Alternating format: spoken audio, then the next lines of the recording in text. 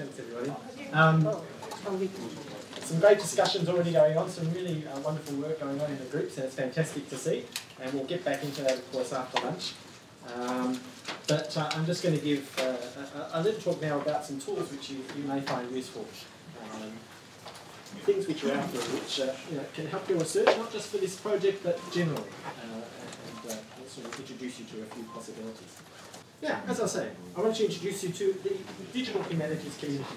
You've probably never heard of the digital humanities community, and remembering what it's all about? Well, like this, somebody's made this nice little infographic which actually gives you a quantitative view of the digital humanities community, and I'm not going to go into any of this now. I just want to show you that it's something that's happening all over the world, and lots of money being spent on in the US, not quite so much money in Australia, unfortunately, and it's something which is growing.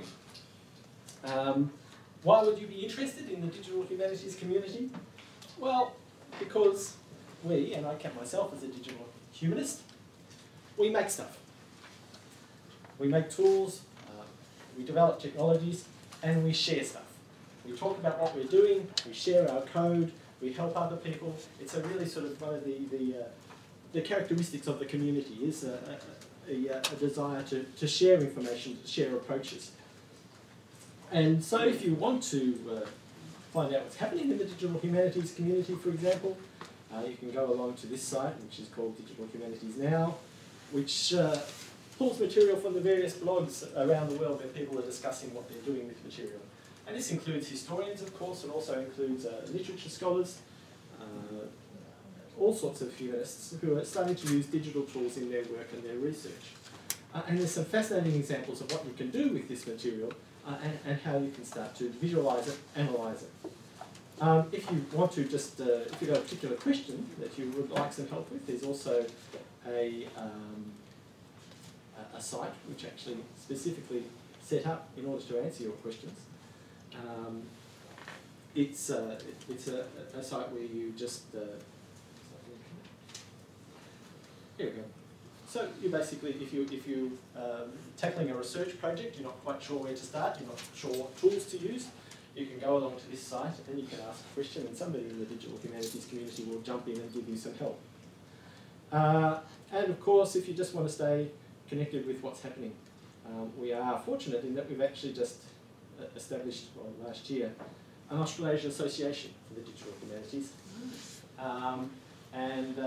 As a member of the executive committee, I'm contractually obligated to say that you should join the Australasian Association for the Digital Humanities. We had our first conference earlier this year. So there's a growing group within Australia who are starting to look at the possibilities for using these sorts of technologies and what we might do with them.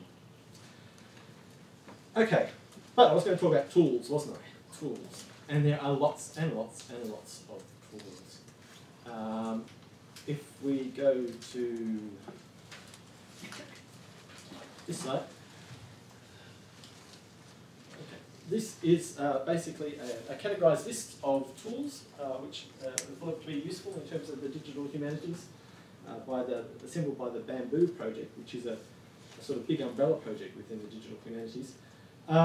It includes a whole lot of things that you'll be familiar with, sort of commercial services, things like Google Docs are in there as well, because they are useful as a collaborative platform for this sort of work. But there's also a lot of things which you wouldn't have heard of. Tools which people have been developing to tackle specific problems, but can also have more general applications as well. You can have tools, for example, which help you analyse large amounts of text. If you wanted to examine word frequencies within a text, for example, there are tools which will help you do that. If you wanted to pull out all the names of people within the text, that's called name entity recognition. And there are a number of tools which are available which help you do that sort of work as well. It's a fascinating area, and there's new stuff being developed all the time. There was a big digital humanities conference in Europe recently, and there was 4 or 5 new tools which I didn't know anything about, which popped up during the discussions there. So it's worth just keeping an eye on and see how some of this material might relate to the sort of work that you want to do and the possibilities that it does raise for new avenues of research. Now I'm not going to, I've got to set my timer again. Anyway, I'm not going to go into detail of all these tools, obviously, because there are hundreds of them listed here, but I do want to talk about one in particular. And that is Zotero. Now, you already know about Zotero because it's what I've been using all morning. This is Zotero. Zotero is a way of managing your research. I mean, I've been using it here just as a way of sort of collecting bookmarks so that I have them easily accessible. But you can do a lot more with it as well. Zotero is really useful because you can save material from existing databases. For example, if you're in a library catalogue and you want to save a reference, it will quite likely be that there will be a little icon in the location bar of your browser. You click on that icon and Zotero will save the bibliographic information automatically to your own research database. So you have it there to manage and use. Now, there's a couple of other neat little things about Zotero.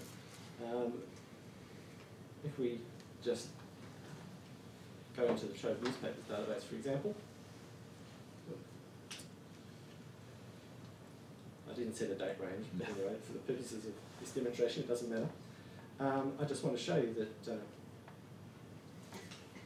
if we look at a particular newspaper article, and it's something that's interesting and we want to save it, see this little icon which pops up here? That's being put there by Zotero, and we can just click on that, and it will save the details of that newspaper article to our own research database. So we go back here and we see that newspaper article has popped up here. And not only that, it's also saved a PDF of that article locally. So you have it within your own database, which you can look at offline. You don't even have to be connected to the net. It also, just as in terms of capturing information about websites, as I say, it's a bit more than just this sort of standard bookmarking tool, because you'll see you have just, if you right-click on any web page, you have Save Zotero Snapshot from Current Page. You click on that, and again it will effectively save the URL, save a bookmark, but what it also does, which is really useful, is it does save a snapshot of that page in your own research database.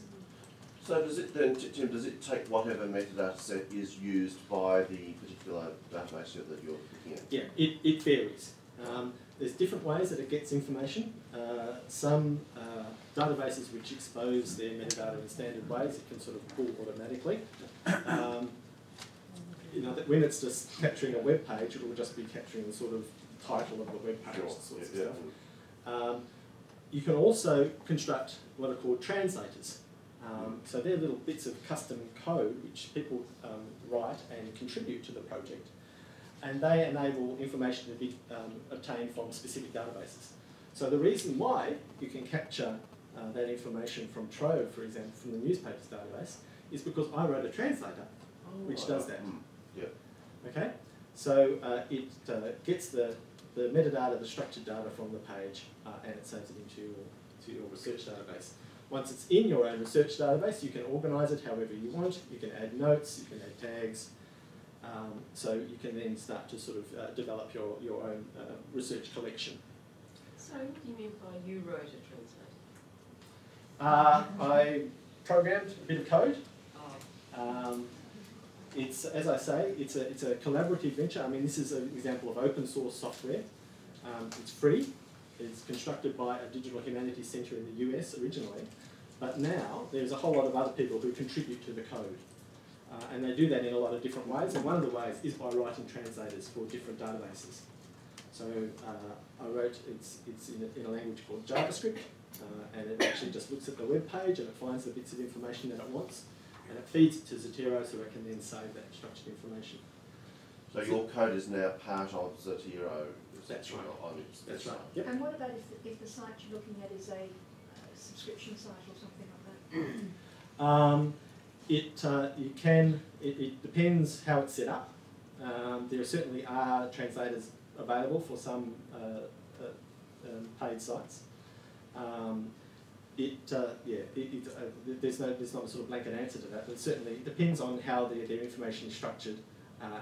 But Zotero, if you're logged in, Zotero should be able to access all the information on that site. Now, there's some other cool stuff about Zotero. And another one is that you can share things. So it's not just a matter of, say, having your own research database. you can actually create groups on the Zotero website. And I should also say that you can choose to synchronize your database with the Zotero server so it can be accessed by any computer that you own. So that if you're using your laptop and your desktop on whatever, you can have them all synchronized via the Zotero server. But you can also choose to create a group. If you're working on a project together, you can create a group and you can all be just dragging and dropping material into that group so that's all available to share.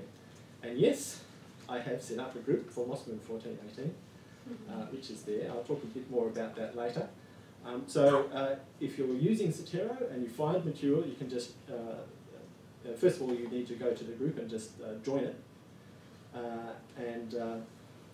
I'll write a blog post about this for the site, so it'll have more information. Once you've joined the group, you can just drag and drop to that group, and it will keep you synchronized across everybody who's accessing that material. So it's a good way of building collaboration across these sorts of data sets as well. What happens if two people get the same information? It'll be a duplicate. There are ways of managing duplicates. There's a little tool which will look for duplicates as well. There's other cool things which I won't go into detail now, but for example, if you get a PDF file which you found somewhere, like a journal article, you can ask Zotero to go and look for metadata for that PDF file, and it'll go off and it'll pull back the metadata related to that, which is really cool if you like metadata. Okay, Zotero. Now, I just quickly. Sorry, when you've done that, so if I go in and I want to see, how do I search within that to see what the group's found? Oh. Supposing I'm looking for. Yeah,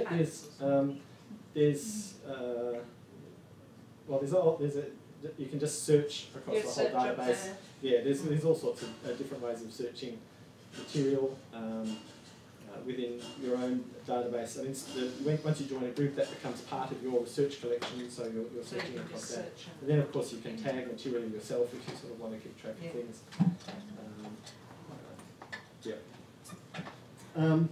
Okay. Now, I just want to quickly show you a couple of other little things. As I said, we in the digital humanities make stuff. So I'm going to be a little self-indulgent and show you some stuff that I've made, which I think could be useful, hopefully. So,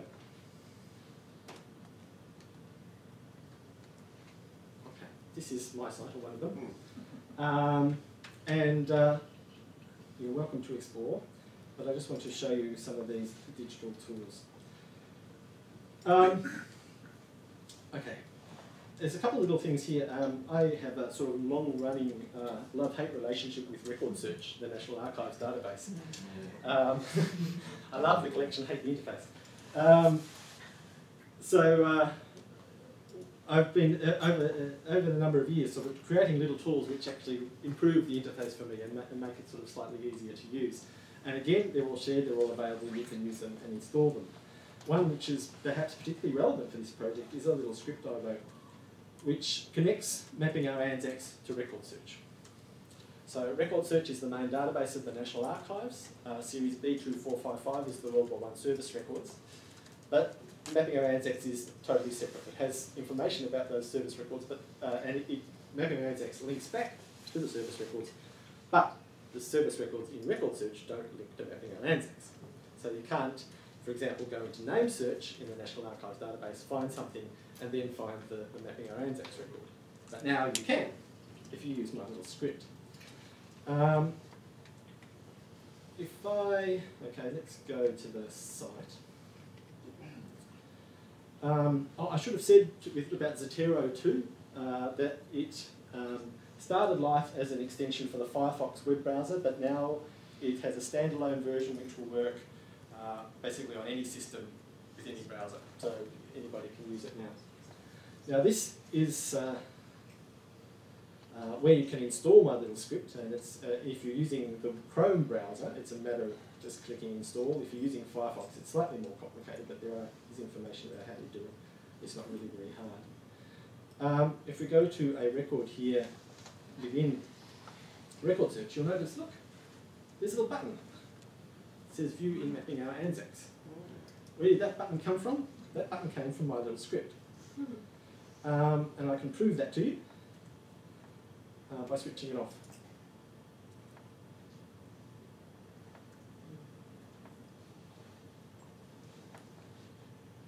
No button. Okay, so my little script, and you also notice something interesting here. If you normally view record search, like so, you don't get that nice little bit of information which tells you the number of pages in the digitized file. So that's another of my little scripts doing some work there. So we switch them back on again.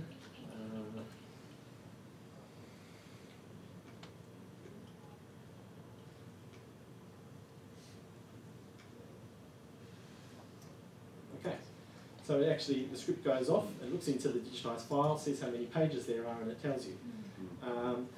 It also works where you've got a list of items. So if you've done a search and you've got a list of items and you want to see where the really juicy big files are, you can easily get a glance to see which file has 300 pages in it and which file only has 1 page. So it just makes it a little more convenient for browsing and for using record search.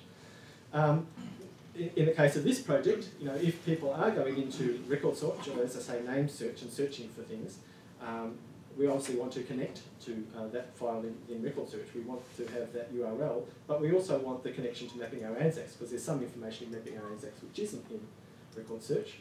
So this makes it easy. You can just click on there, it goes to the record in mapping our ANZACs, and you can capture that URL as well. So again, just a very simple little thing, but it actually does make your life a lot easier when you're working with record That's search. not from user scripts? Yeah. Now, even better. Let's switch off again. Okay. So what happens when we click on View Digital Copy? This is what we see. There's a lot of problems with this page.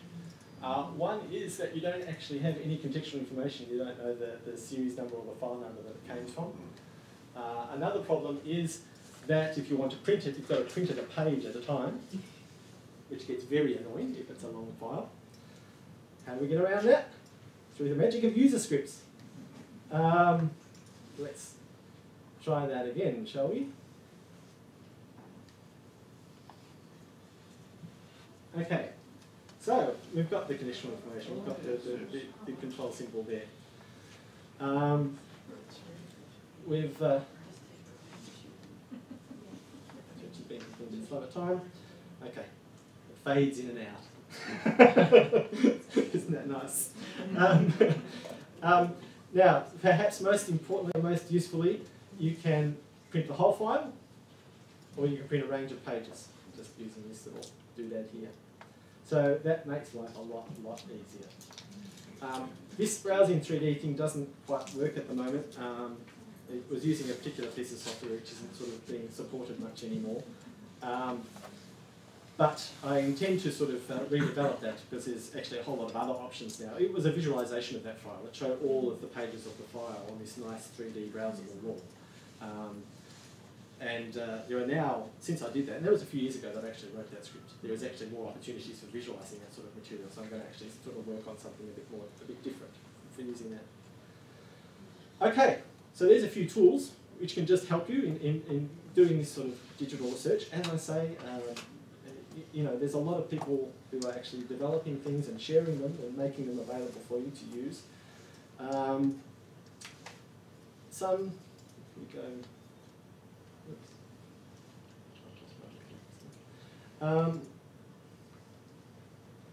There's also some stuff for you to play with.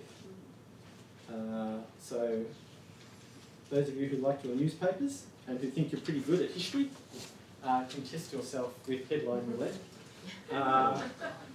This is actually drawing a random newspaper article from the Trove newspaper database, and you have to try and guess the year that it was published. And it becomes quite addictive, strangely.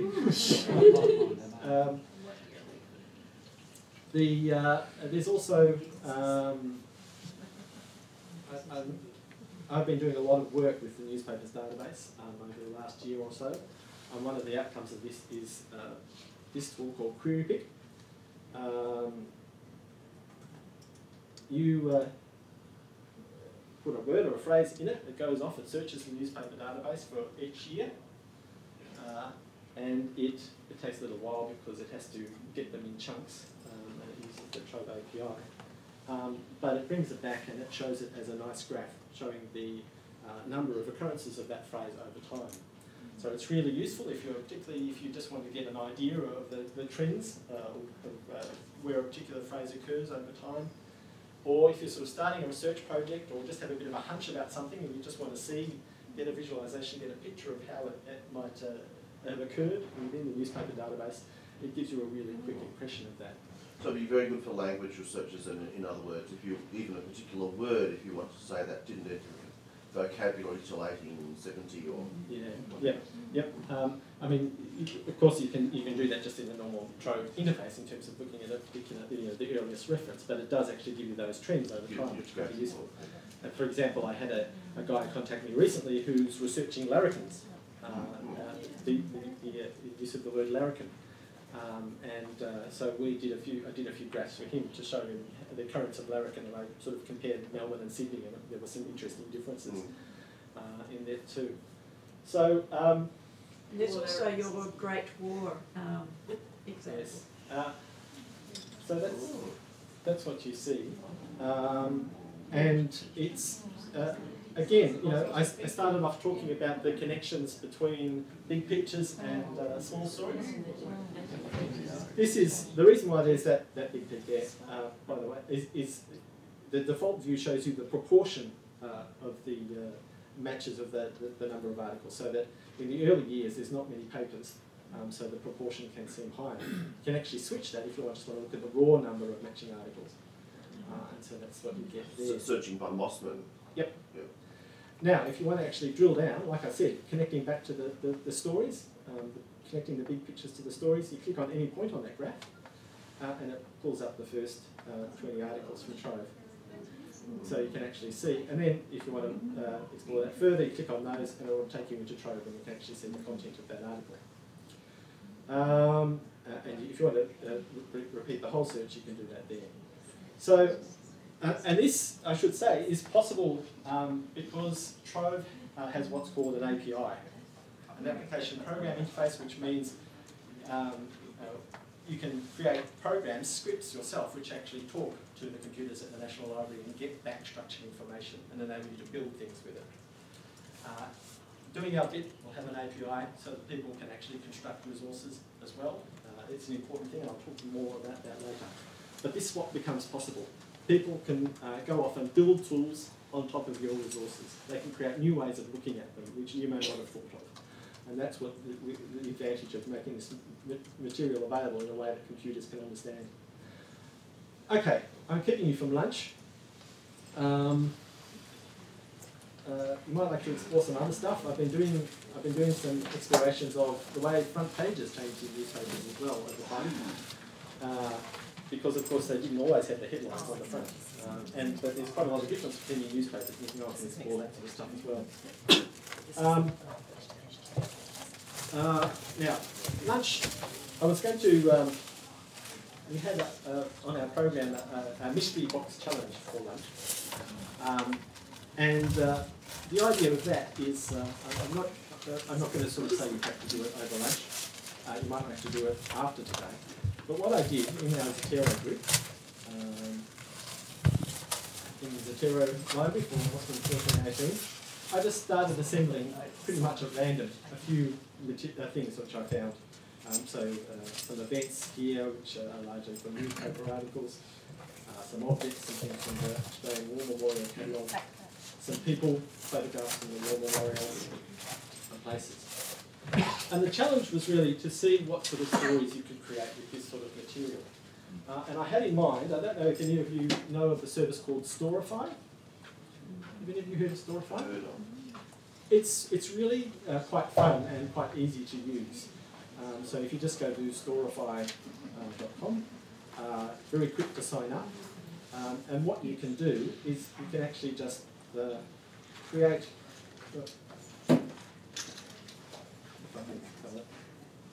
Okay, that's one of my store files. You can actually just, with those materials which are in the Zotero group, you can actually just get that URL. You can paste it into Storify, and it'll show you that web page. So this is one of mine where I was talking about some of the newspaper work that I did. And it enables you to assemble these and to insert your own comments or thoughts as well. You can put in new bits of text. And so it's a fun way of thinking about how you actually use material to put them together as a story in a way which you can then share and other people can view. So this is the interface here. So you can grab tweets if somebody's been tweeting about something. You can grab Flickr photos and put them in. As I said, you can just get a link. So if we go here and have a look at the people, copy that link.